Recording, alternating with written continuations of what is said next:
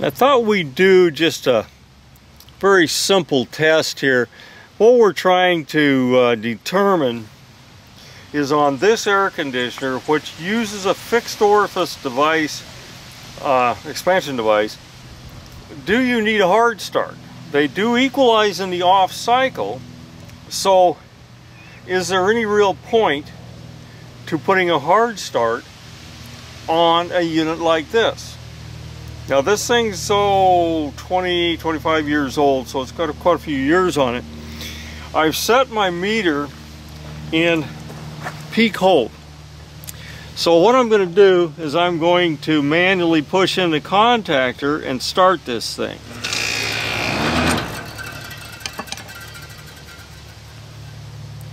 Okay, if you note, we got 25.12 amps on startup. Now this has got a full load of 10 amps, so it's running about 3 times on the start amperage.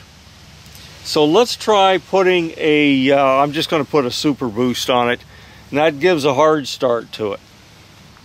Now here we're set up with a super boost put on it, and we're going to try the same thing.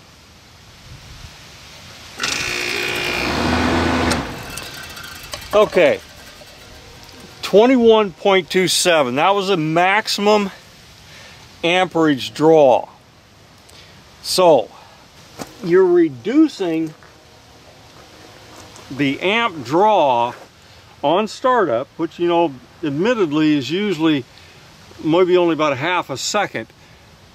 You are reducing it by a little less than 1/3.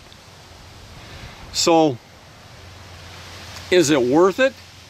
Is it something that's valuable to put on one of these things? The factories don't put these things on unless there's a non-bleed TXV in the system. So they don't put them on.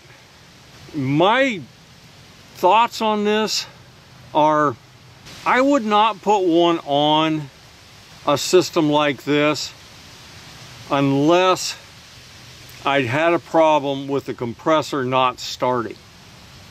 If you'd come out and you occasionally get blown fuses in the disconnect, and you can't figure anything else out, or you get there and it won't start and the run capacitor's okay,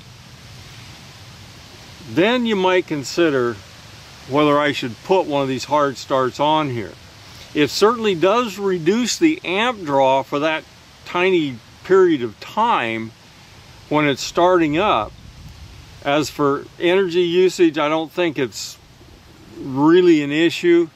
Compressor longevity, you're balancing the compressor longevity in something like this by saying, well, I've got a little lower amp draw on my startup, but I've got a harder push to the windings, which may damage the windings. You know, if you put too much of a magnetic jerk on them, maybe it would damage them. I'm not really sure that would happen either. So what's my conclusion? I'm not going to put them on a new one, but one that has any problems with starting, I would definitely put one on. I don't think they're going to make a huge difference in the longevity of the machine or anything like that. I think it's more of a fix. A lot of times when you come onto a compressor that hasn't started and you're able to get it started with a super boost, I mean, you can use a 521 too. They're probably better than a super boost, but if you come on one that doesn't start and you get it to start with one of these things, don't consider that, you know, happy forever.